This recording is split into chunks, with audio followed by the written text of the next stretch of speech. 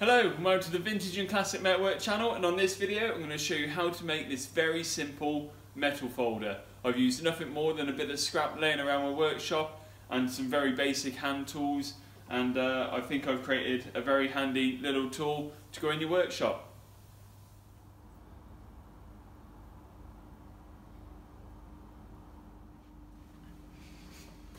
Okay, so the first thing I'm going to do is cut two sections of this angle that I've got. I'm going to cut them at 350 mil, and that will give me enough excess to put my fixings on, and should give me a 300 mil bending surface.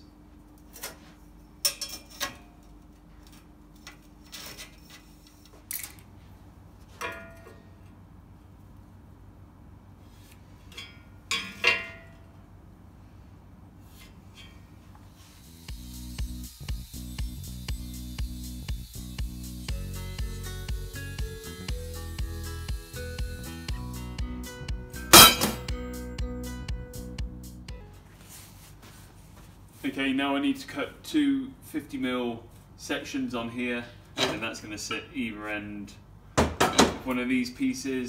This is a 30 mil wide and 10 mil thick piece of steel that I've got laying around the workshop, so this is going to come in handy, as that'll be welded to there, and then I'm going to put a fixing through there which is going to help with my pivot point.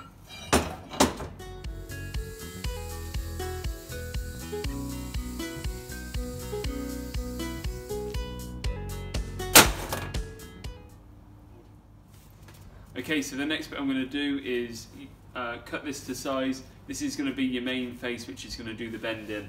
So once your sheet is clamped there, you are literally going to push down, and then that's going to fold your metal. So very important piece. This is 40 mil wide, 10 mil thick, so all I'll have to do is attach a handle to the end of it. But yeah, I'll mark that in between there and cut that now.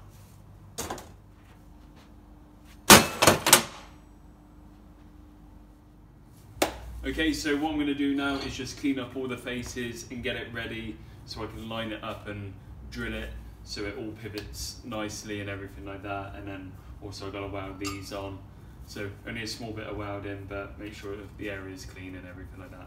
Right, I'll crack on with that bit now.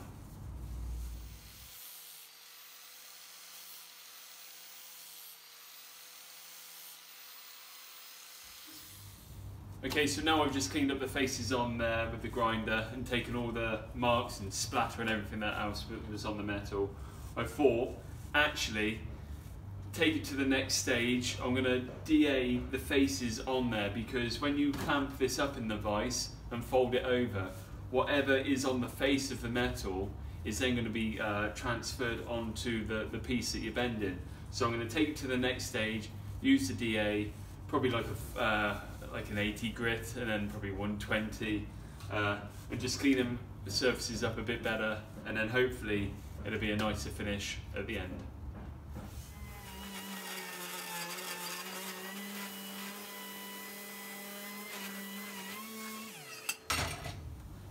Okay, my next stage is to drill and tap the hole in this plate here. So it's going to come up there,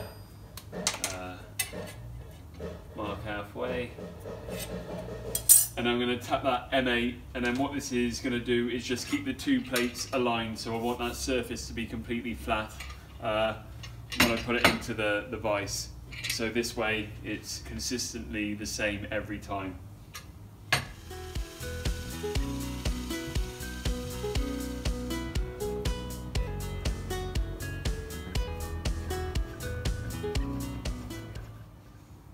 Okay, so the next bit I'm going to do is drill a hole, so that's 5 mil in and 5 mil up from the bottom there, and that's going to be my center point, and I'm going to tap this plate here, and then that's going to be my pivot point there. So in theory, once we've got a bit of metal in there, we'll then be able to create a 90-degree bend.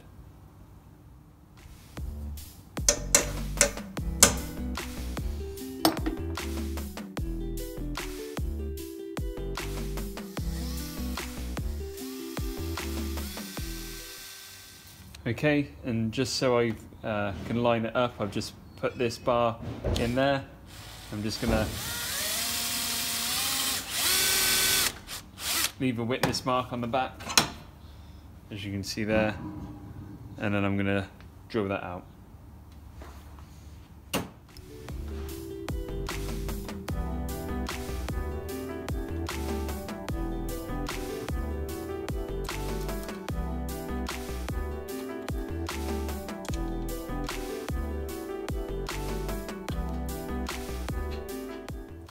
Okay, I'm just going to put a handle.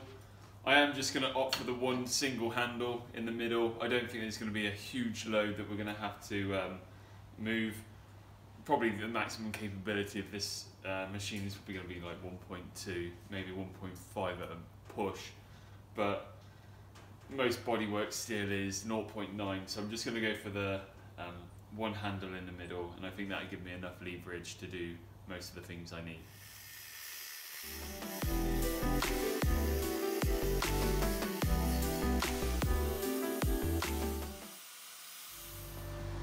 Okay, so what I'm going to do now is just weld the handle on. I found my centre point, and literally just going to make that on there.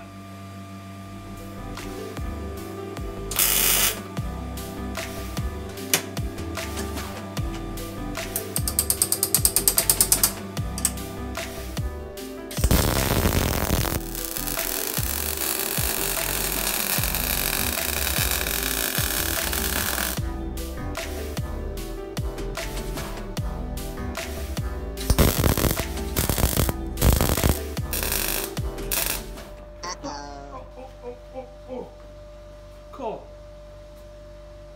Went into my shoe.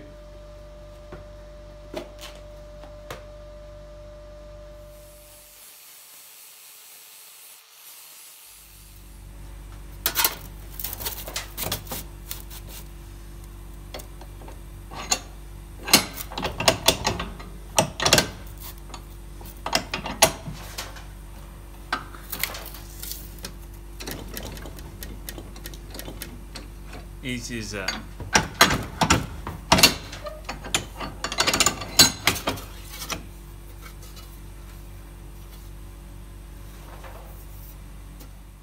Okay, going to try it on a little bit of aluminium now. This is 1.5.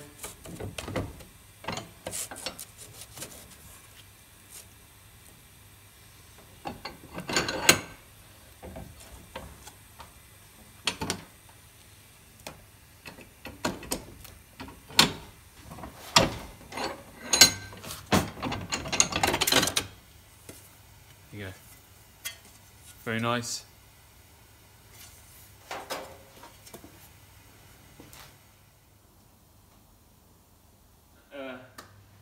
Okay, we've made it to the end of the video. I'm very happy with the results so far of the little folder. Can't ask for much. Literally, we just used the scrap laying around the workshop. Now, I have seen videos where people have made more complex ones and they do work really well, but I literally tried to keep this as basic as possible for the novice out there. So yeah, very happy with the result, and I'm looking to do more videos on making sort of vice mounted tools to help the person at home in their garage and that. So I've got a few ideas of some more stuff I'd like to make in the show. So yeah, look forward to making that. So thanks for watching. Please like, comment and subscribe to the channel if you haven't. It'll be a great boost to us. And yeah, see you in the next one. Ciao.